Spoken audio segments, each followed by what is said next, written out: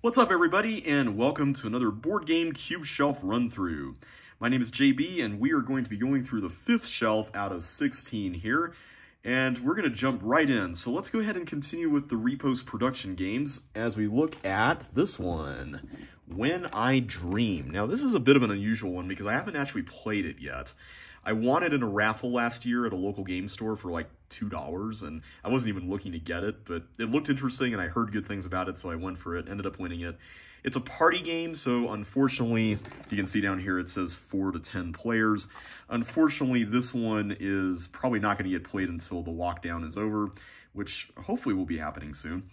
But you can see here on the back that it's kind of like in a game in the vein of Dixit and other more creatively oriented party games with this very surreal artwork on the cards. But it seems to also be kind of a social deduction game as well, where one person puts on this mask, like a sleep mask, and they are labeled the dreamer, and then the other people like describe the cards or something, and then they have to like piece together the dream at the end. But then there's one or two people who are like boogeymen, and they're trying to distract the dreamer from actually getting it all right. And yeah, it's a really interesting concept, it seems like. I haven't really looked into it too deeply, but I'm looking forward to checking this out afterwards. I just noticed something. Circus. That was used as an example on Just One from last time. Repos must really like circus stuff. Well, anyway, that's When I Dream. Okay, the next game, I'm going to put this off to the side for now, because I wanted to talk about this one here first. This next one I'm probably going to spend a little bit of time on, and that is Seven Wonders. So Seven Wonders is the game that probably more than anything else was responsible for getting me into modern hobby board gaming. It was 2011, and we were with a gathering of friends, and there was a friend of mine who brought this game. He and his fiancée had learned it together, and so they wanted to share it with us, and it scaled up to 7 people. And so I played it, and I was just immediately struck by how different it was compared to the kinds of games I had grown up on. And I think that was kind of what drew me to it so much, was that it shattered so many, what I'll call conventions, that I had associated with board games. For one thing, everybody took their turns at the same time, but it wasn't like chaotic like a party game. For another thing, there were multiple ways to get points, so it wasn't just a get to the finish line first like Parcheesi or something like that, where you roll a die and move. There was a lot of other things, like the fact that there was beautiful artwork on the cards and everything. And that was the thing, it's just that there was all these conventions that were just getting toppled in my head, like, oh my goodness, this is actually really interesting. So the premise of Seven Wonders is that you are building like a civilization, but it's all in like 30 minutes or so. And there's 3 rounds during which you draft cards. Now, card drafting as a mechanism is a very interesting one, and you can see how dilapidated this box has gotten. It's been played so much. But each person has a hand of cards in this case, and what you do is you pick one card to play with, and then you pass the others to your left or right, depending on which round it is. And you can do different things with the cards. Most of the time you'll be building them, but you can also discard them for money or use them to build up your wonder. And I love this system. Like, each round, the cards get progressively more and more powerful. There's different suits of cards. Like, these are resources, and these are commerce-related, and that's science and military and so on. I think what really captivated me about this was that there was this sense of progression. Like, I was getting more and more powerful. It wasn't just a slog to get to the very end of the game. And I really appreciated that element of it. I loved it so much that every time we got together and he brought it, I just kept wanting to play it over and over again. And eventually I got my own copy of it. There's also expansions for it, which I've managed to fit here in the box via an insert, that add more cards. It adds leaders for kind of giving you a little bit more strategy if you want to plan more long-term and whatnot. More wonders, you know, more game-changing things. It's just a very accessible game. It's not necessarily, I know I've mentioned it as kind of as what a lot of people call gateway game. I don't know if I would say it's a gateway game for everybody, because it's got a lot of iconography, and I know not everyone is necessarily bent toward iconography. But the nice thing about the way we played it first was that when the guy introduced it to us, he actually had us play open-handed the first time, and that allowed us to ask him questions about the icons and whatnot, so that really helped a lot. So if you ever want to introduce this to friends who are maybe not quite so, game experienced, that might be good, just to, have them get a feel for it. So that's Seven Wonders. Definitely a very fun game. All right, put that aside, and we're going to move on to the follow-up to Seven Wonders Duel. This is the second two-player version of a game that I've shown off here. The other one was King Domino Duel. And this one, I was kind of a little hesitant on at first because it was being billed as a two-player version of Seven Wonders when the game already had a two-player variant, but it was kind of a little awkward. It involved a dummy player, and it was a little strange, whereas this one was more of a direct tug-of-war kind of thing. I love the way this works because you kind of have like a card pyramid in front of you that you're both working with, and the more you remove cards, the more you unlock the cards that are face down. So when you take cards, you're potentially giving your opponent a really good card, depending on what it is, so you have to be careful. And then you have wonders that you can build here, and these wonders may give you like extra turns in a row, which you can use to kind of disrupt the parity of turns. There are things that you can do, like moving along military, which in this case is like a track that's a tug-of-war kind of thing. And there's so many different things that are cool about this, but what I really like about it is that there are different win conditions. So it's not just like the original game where there's different ways to get points, and the condition is whoever has the most points wins.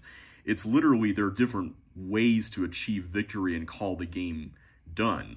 So if you make it all the way through on the military track to attack your opponent, then you instantly win. If you collect like a bunch of different science symbols, I think you win that way as well. And of course, there's the traditional point victory if you manage to not achieve either one of those two. But just the thought that those things could happen gives the game this incredibly juicy tension. I love it. It's such a fun game. I've played with one of the expansions. I don't own it, but even just the base game is just solid. Very, very cool. Has the exact same gorgeous artwork, but new pictures. Highly recommend this one too. All right, that is it for Repos. So we're going to move on to Dice Forge, which is published by a company named Libellude. They're the ones who did Dixit, which I don't own, but this game is kind of an unknown gem. Like, some people know about it, and it's available for free on the website boardgamearena.com. But this game is a very interesting dice building game. And the way it... Oh, I missed a trick with the box covers here. The way it works is that you have these dice that have detachable faces. You start with these two dice, and they're all pre-configured. But what you can do is that this tray thing here has new faces that you can use to get your die upgraded. And you can detach them like Lego pieces and put these new faces on, and then you can buy these cards that give you points and allow you to do special abilities and attack your opponents in some cases. It's a really neat game, and I think what I like about it is that more so than a lot of other engine building games, there's a certain level of tactile attachment that you get from working on these dice, and I just really like that a lot. There's also, despite the fact that the base game is pretty simple, there's also a lot of really neat ways to customize the dice such that you can play very different games. And so far, I mean, with a few exceptions, when I've played this game online with people, which has been great during the lockdown, by the way, people have done very different things with their dice, and they're all pretty viable, which I really appreciate. You don't have to think too hard about it. Really neat game. You're getting things on everyone's turns, and you're rolling the dice, so you're constantly engaged, much like Space Base. So very, very neat game. Got some pretty artwork as well. And it's got a phenomenal insert here where you can put the dice face tray here as well. Everything fits so perfectly in this box. That is Dice Forge. Okay, we have a couple of small games here, starting with We Didn't Play Test This at All. This is kind of my entry in the whole exploding kittens kind of game where, you know, everything's chaotic, there's a little bit of player elimination and whatnot. But this game is a very short one where you can play, I think it's 2 to 8, no, 2 to 10, it says right there, people. you can play with a bunch of people, and you deal out like 1 card to each of them. And all these cards are very plain looking, but they have text on them that's pretty funny. And the text tells you, you know, if you do this, then you get eliminated, or, you know, you have to do this thing on your turn or you're going to get eliminated. One of my favorite ones that just sent me into like a 3-minute laughing fit when I first played this game was, there's a card that's called I Lose, and I'm actually going to try to find it here because I got a real kick out of this when I first played it. But it's spelled like lowercase I, capital L, O-S-E, kind of like iPhone.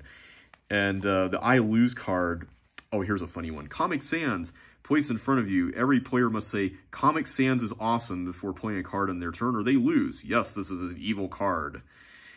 Yeah, I cannot say that without grimacing. But the I Lose card, not this one. This is this is called I Lose, where you just instantly lose. But the one that's formatted like iPhone should be somewhere around here. I'm going to find it.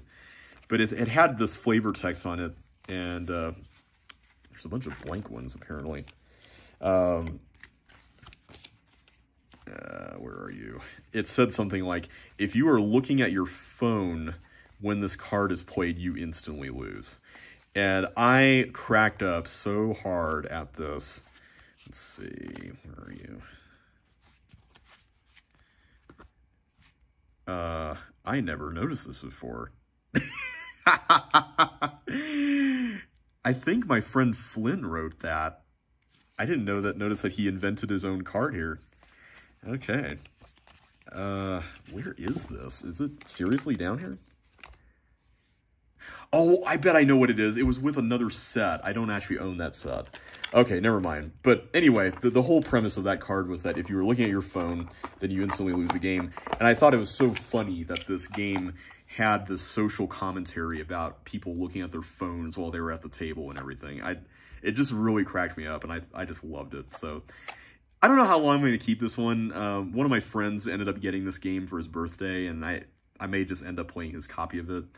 It's not really one of my favorites. I just thought, oh, I should own this because it made me laugh a bunch. Normally, I'm not really a fan of like really chaotic games, but it is a fun one if you're into that kind of stuff. I like how it says that there's a banana included, but then it says banana sold separately in very fine text there. All right, another 2-player game here, and this starts the string of games by this publisher here, Renegade Game Studios. This is The Fox in the Forest. This is a 2-player trick-taking card game, and this is kind of an unusual one, but I really like it a lot. It's a card game where there's these 3 suits. You have bells and keys and moons, I think. And there's 3 suits, and you are trying to win tricks. But the key to this game is that you don't want to win too many tricks. It even says right here, if you get greedy and win too many, you will fall like the villain in many fairy tales. So there's all these fairy tale characters on the odd-numbered cards, and they all do special things whenever you play them. But the even-numbered cards look a lot like normal playing cards, except with the special suits on them. So what you're doing is that you're having to kind of do this tug-of-war back and forth where you're goading your opponent into winning tricks that you may not want to win because you don't want to lose points at the end of the round or get, you know, not as many as your opponent would. So you get these tokens here to, you know, denote like how many points you get based on like a chart and whatnot. It's a really neat game, and it's got a very fun dynamic.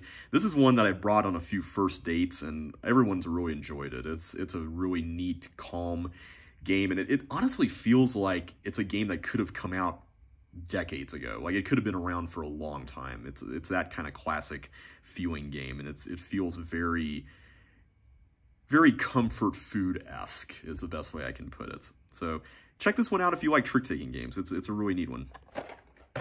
All right, we have 2 more here. Oh, and by the way, you're wondering probably about those 2 boxes in the back there. Those are expansions for Dice Forge and 7 Wonders that are not in the main box just because I can't fit them. And but they do together take up the space that one of their associated boxes, base game boxes, would take up. So thankfully they fit pretty nicely back there if I ever want to dig them out. But I'm not going to go over those here.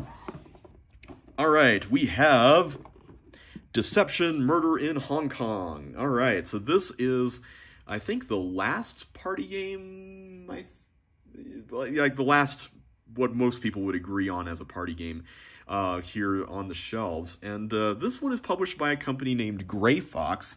I think they reprinted it, or at least they distributed it or published it in this part of the world from this Chinese publisher here, who was the original publisher. But this game originally came from Hong Kong, I believe, and it's a very interesting social deduction game that's very similar to Werewords, which we talked about last time. And what I like about it is that this is a great game to play, one, if you like storytelling, but two, if you are normally averse to social deduction games because, you know, you're bad at lying maybe, or you're just not very comfortable with it. This game is great because you don't really have to worry so much about that. You can easily direct suspicion to other players.